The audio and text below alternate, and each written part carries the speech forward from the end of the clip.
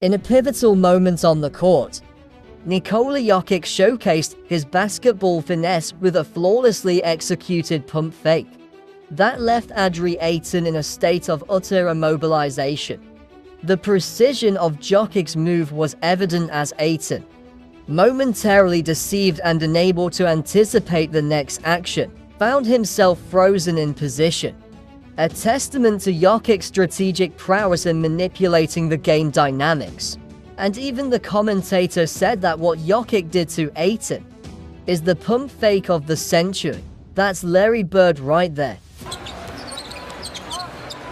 Just under 4 minutes to play, second quarter.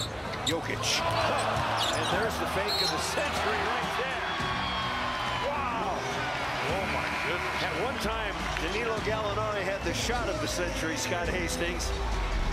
But this is the pump fake of the century. That's Larry Bird right there. Ayton thought for sure that was it. Kamara, they kept him in there and did a little gamble with him.